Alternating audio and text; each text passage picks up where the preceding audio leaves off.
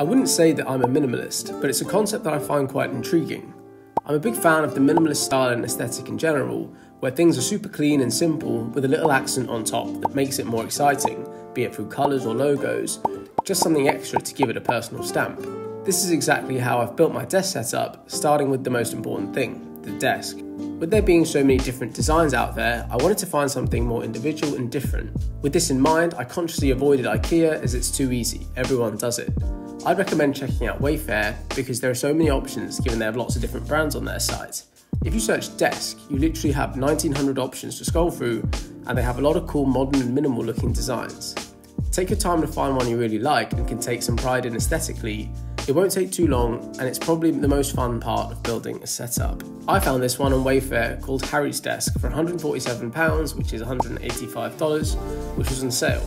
It's now called Castellan Desk and costs £200 or $245, so I've got a steal, which is a bonus. If I'm honest, I picked it up for style over practicality, but in the end I got both. It's minimal in design, clean and all white, and I really like the 3 different coloured drawers, which adds a bit of flavour. I also like the wooden legs that are a little unconventional and are a nice contrast with the desk itself and the wall. It's also an ideal size for the space I have in my room at 60cm deep and 120cm wide, whilst being big enough to do anything that I potentially need to. Desk done, let's add the essentials since I'm going for a minimalist vibe. This is the desk setup I've had since being a student, and the essentials I need would be my laptop, headphones, and space for books and note-taking. As a student, I'd keep all my books in my bag and get them out on a need-to basis, which helps keep the desk clear.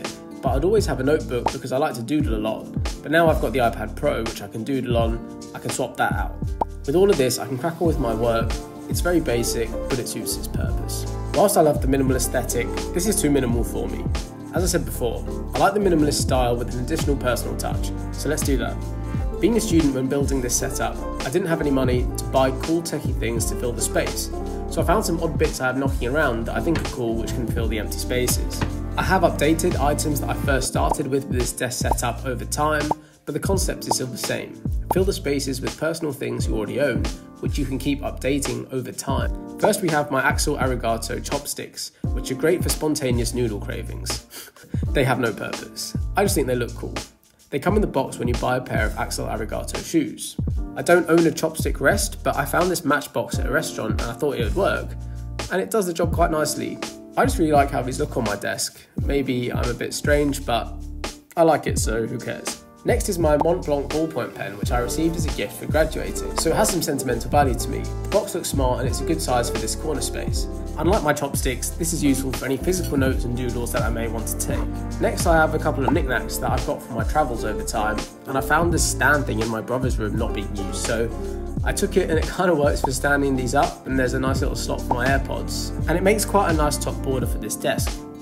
For this empty space up here, I decided to fill it with some of my sporty things.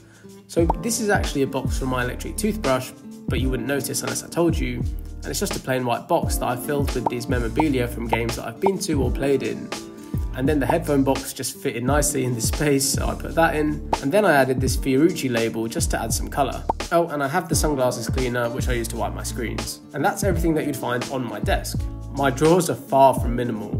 In the first drawer I keep my sunglasses, a Persol round frame and Ray-Ban aviators. In this drawer I keep all my travel stuff, which to be honest is an absolute mess, so let's leave that. And in the final drawer I keep all my stationery. My drawers aren't at all aesthetically pleasing, but let's be honest, they don't need to be. My chair is a simple wooden chair. It used to be around my dinner table, but I took this when my parents upgraded their kitchen chairs. Maybe I should call it a vintage chair just so it sounds cooler. This is my vintage chair.